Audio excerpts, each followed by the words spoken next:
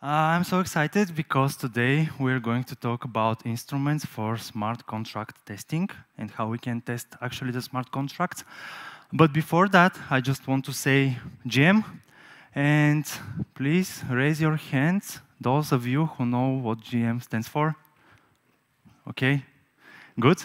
So GM stands for good morning, but into the crypto world and blockchain world, it is more than a greeting because it expresses that we're still early and young into the technology and we are young adopters and our future is bright. So I just want to say GM to all of you. And before we deep dive into the instruments of the smart contract testing and how we can test actually the smart contracts, let's first of all learn and understand what is a smart contract actually. So you might think of the smart contracts as simply programs or functions or just a fragment of code that is stored on a distributed, decentralized, public ledger technology called blockchain. And those fragments of codes or those functions or those programs can be run when certain predefined conditions are met. Or with other words, you can imagine a smart contract with a function inside this smart contract, and this function can distribute amount of tokens to some accounts. This function can be run when certain predefined, predetermined conditions are met. But when we can use and why we can use the smart contracts are typically used to automate the execution of an agreement among participants where all those participants can immediately get the outcome without any kind of third parties or intermediaries into the process and without any time loss. But why it is important to test smart contracts and what is actually a smart contract testing? Testing the smart contracts is the most important part of the process of developing the smart contracts, or if you want, of developing the decentralized applications or Web3 applications. Because smart contracts commonly need to have interface because users need to interact with them. And even more, the testing is the most important part of improving their security. Why? You're going to ask why. Because unlike the traditional software applications, smart contracts typically cannot be updated after launching them or after deploying them on the mainnet. That's why it's really important, and this part is crucial, critical, mandatory, and needs to be done before those contracts goes live onto the blockchain. Okay, and why it is important actually to test smart contracts? Just keep in mind that 95% of the smart contracts are high-value applications. And if we are going to speak about industries like DeFi, the smart contracts are holding and dealing with high-value digital assets. Or if we're going to speak about just valuable items, the well-known NFTs or non-fungible tokens are such an example. And as such, little and small vulnerabilities can lead to big, irreplaceable, and irrecoverable losses for users, and you're going to see later on the slides what can happen. Also, as I mentioned, the smart contracts deployed on the blockchain by default are immutable. So we know different upgradability patterns that can be applied, but instead of reducing the immutability and introducing complexities, sometimes the upgradability is not an option because you need to deal with really, really strong and difficult governance processes. So maybe upgradability is not an option. And you need to test, of course, because hacks and exploits can be presented into your smart contracts. Okay, and A lot of you will ask what can happen if we don't test our smart contracts. You can see this one. This topic is actually, it happens when I was creating this presentation. It was from 2 weeks ago. Binance was hacked. Almost $500 million were stolen. The next one, really stupid smart contract bug. 31 millions are stewed, and you can see that they are wishing a good luck to the entity that was contacted the hacker with the desperate willing to return the money. Or the next one, the Poly network. This was from the last year. On the left side, you can see the announcement on Twitter, and to the right side again, a desperate letter to the hacker explaining that this was the biggest DeFi hack with almost $611 million of digital assets that were stolen with this hack. So I wonder that I answered your question, what can happen if we don't test? Okay. What is the process of smart contract testing, and what is the process that we're usually applying on our everyday basis at LimeChain?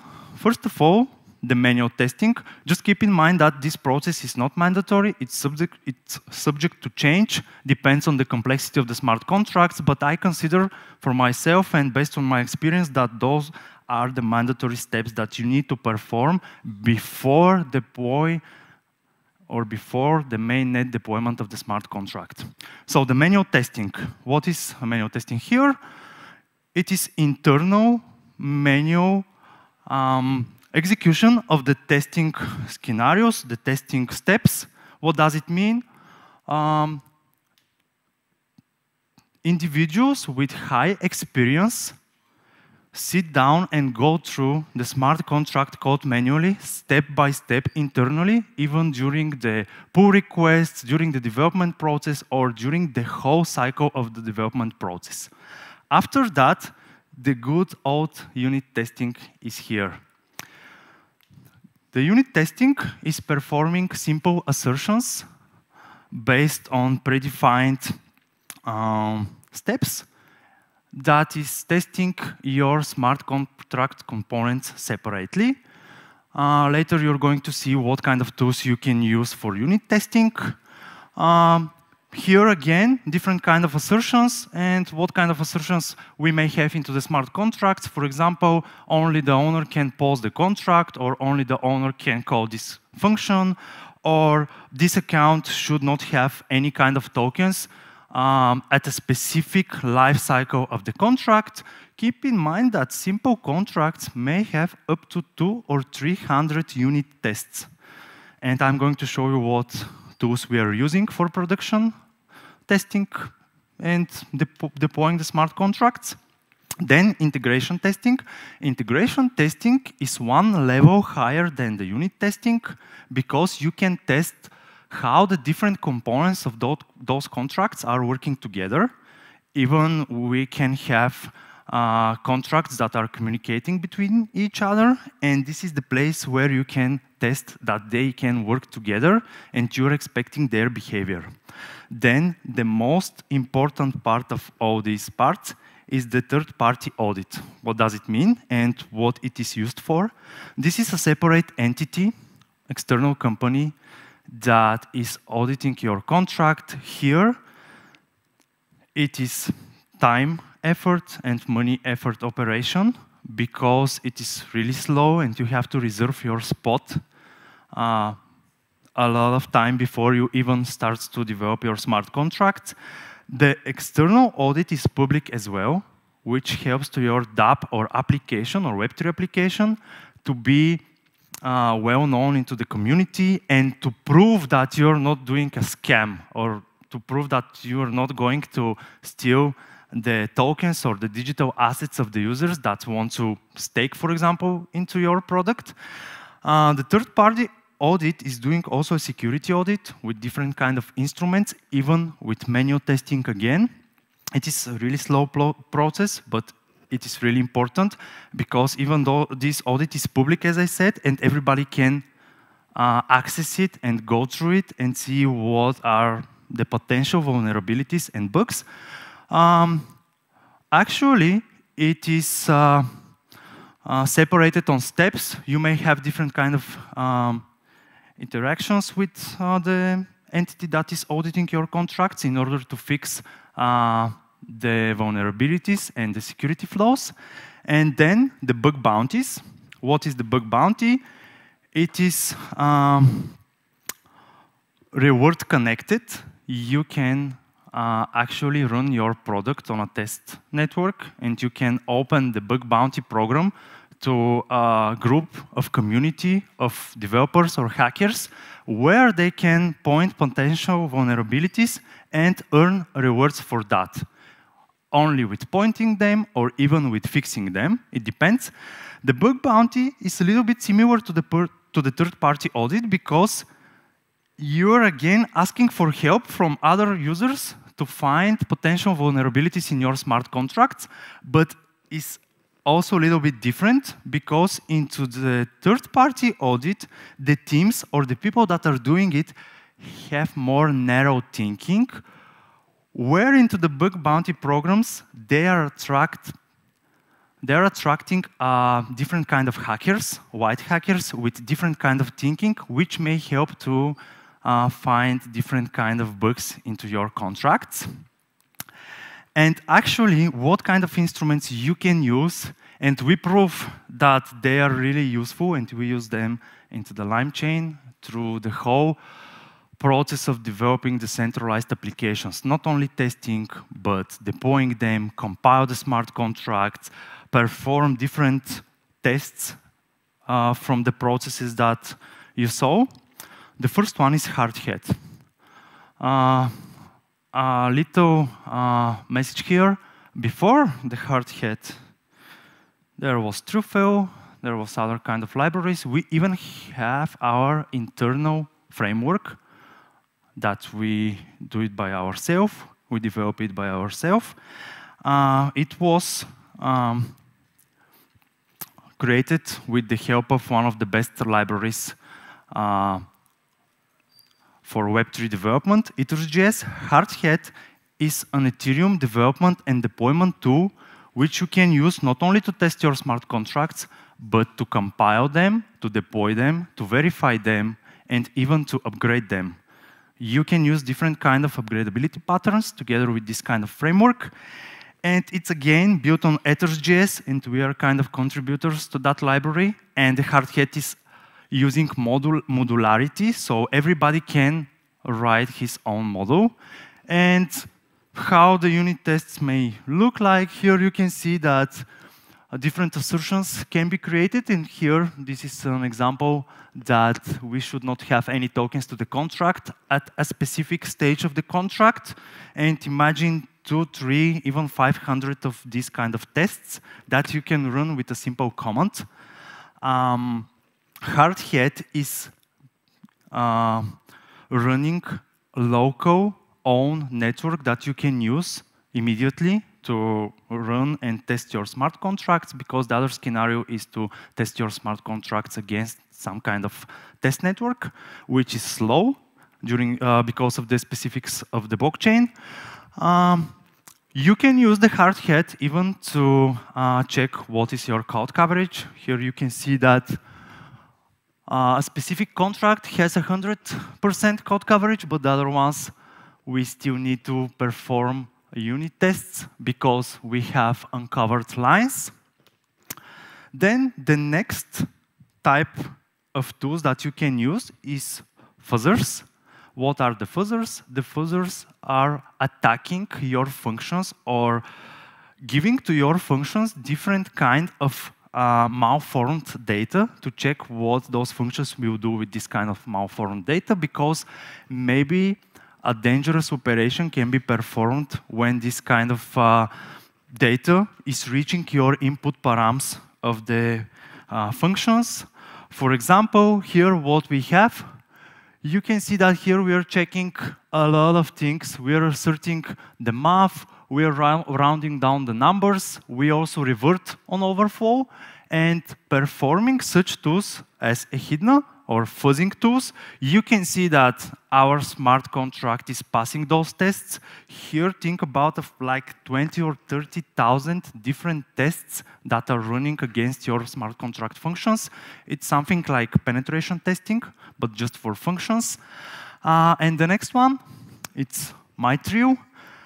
You can use such tools for static analysis of your smart contract, and you can potentially point kind of security flaws here, and I'm going to show you what I'm meaning.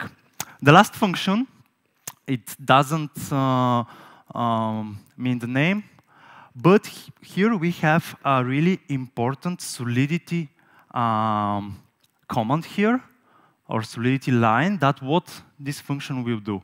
It will delete all the bytecode of your contract where this contract is deployed, and will send all the funds or all the balance or all the money that this smart contract is holding to this address. And this function is really dangerous. And as you can see, it's marked only as public. What does it mean? It means that everybody can call that function. And this is really dangerous because everybody can delete your smart contract, actually. And what these tools are actually doing, they are telling you that you have unprotected self-destruct. And imagine a large system of such kind of smart contracts, and you may miss something, and you may have 100% code coverage, but you may just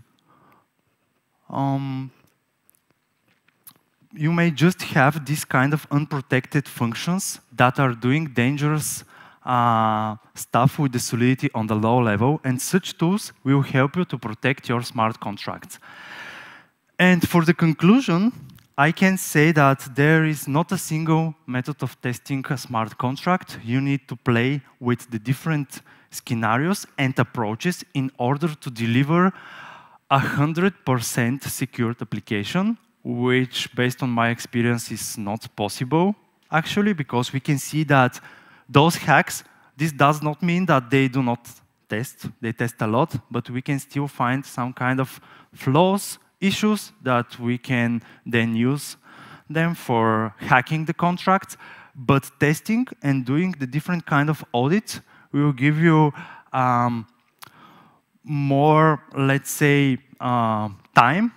And then with the developing of the Solidity code, and especially if you do upgradability, you have it on the architecture level, because you cannot just upgrade every contract. You just need to think about it before you start to create your smart contract. You need to create your architecture to be able to give you the upgradability. You need to play with different kind of storage addresses, memory reservation, etc., etc. This is a really complicated task, but with the development of the language, you may address those security flaws and upgrade them. And that's why the testing of the smart contracts is one of the most important parts during the development. Now it's time for questions.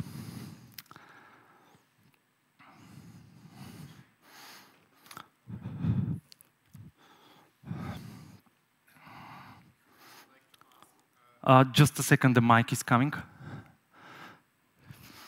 To ask that methodology as test-driven development, does it make sense for smart contracts at all? No, actually it doesn't make sense, the test-driven development, because the solidity is still limited, and you need to perform different limitations, and you need to take them into account, because first of all, you need to think about gas optimization, then the limitations of the language, then the whole ecosystem, or how the EVM-based blockchain works, or not EVM-based, but blockchains that you can use your smart contracts, what kind of consensus mechanisms they are using. So I don't think that the test-driven development is a really good approach here, because of the behavior of the whole ecosystem. I thought that as far as a unit test is there, there are no